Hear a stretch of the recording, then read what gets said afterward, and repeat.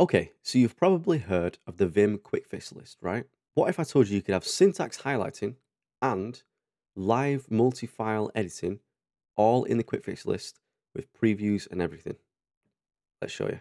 Okay, let's just have a look at what the current Quickfix List looks like. So if I just go into my grep here and I just search for like vim.o,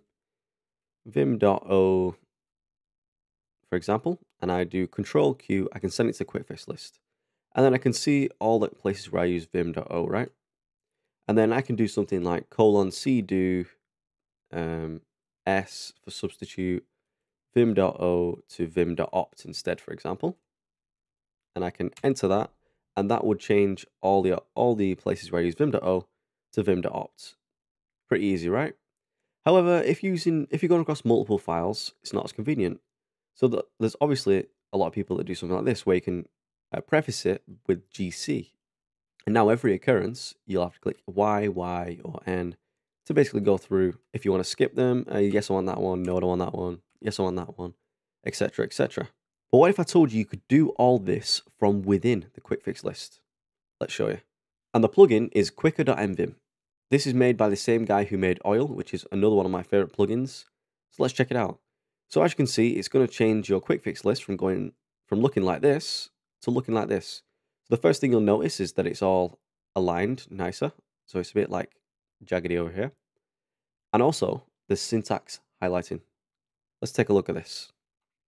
Let's restart Neovim. We'll do the exact same thing as before. So we'll do search through the files, vim.o.:q,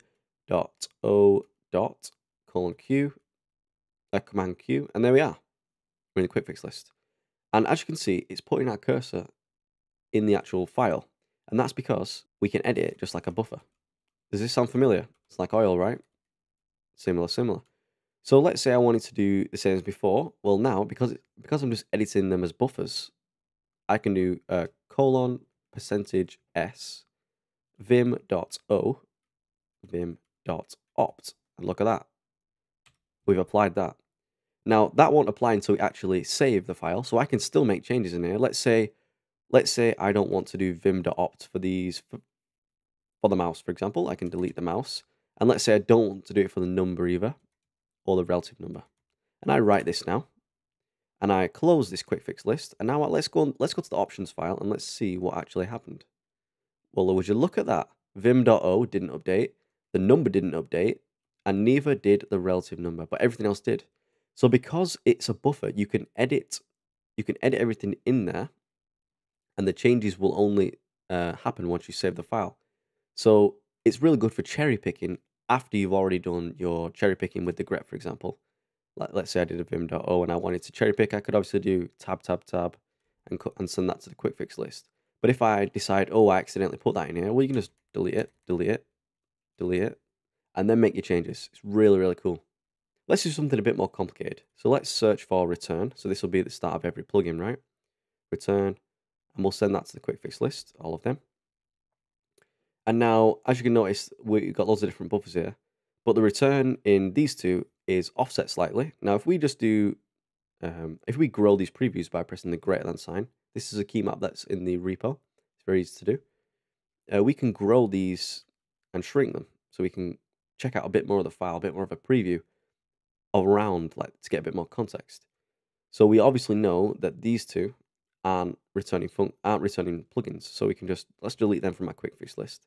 And now we know that everything in our Quickfix List is a plugin return. And then let's say we want to change the word return. We can just do again %s/return, change it to return new, for example.